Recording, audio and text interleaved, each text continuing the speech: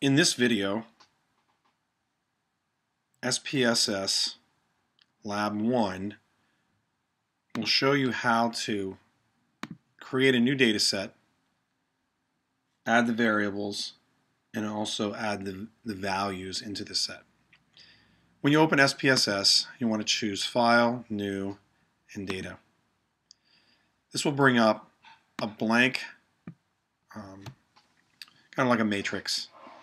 And what you'll see is the different columns that you can add, that you can work with for each variable. You want to make sure you're in variable view, and then you want to take your dummy data sheet and going across the top, you want to add each of the names to each one of the rows. So it's an ID, and then we're going to add PER for period. And you'll have to click on each of these: gender, ethnicity,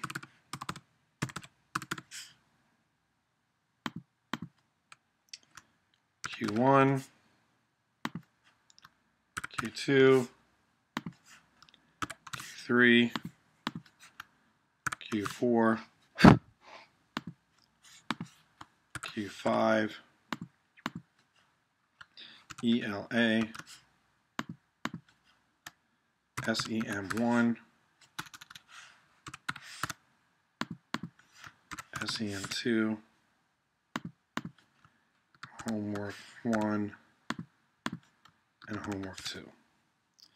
When you're finished with that, you can toggle over to the data view. And now, again, using your dummy data sheet, you're going to add all of the data. When you add the data for the very first time, what I'd like you to do is I'd like you to code everything by number.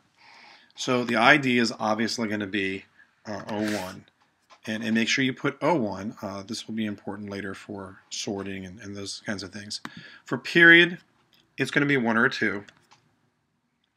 Now for gender, you need to look at your coding sheet on the dummy data sheet, and female equals 2 and male equals 1. I want you to add the number, not the name. Spell out the name. So for the very first participant here, she was a female, so I'm going to add 2. And same thing with ethnicity.